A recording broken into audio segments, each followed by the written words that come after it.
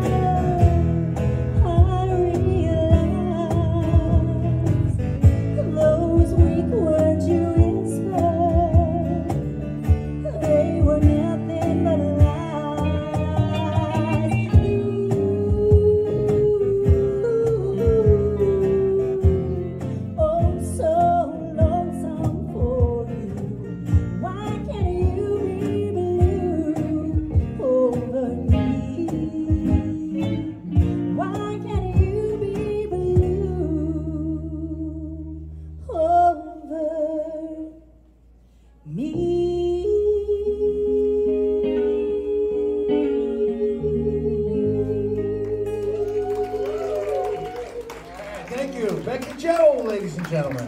And the crowd goes wild, yeah.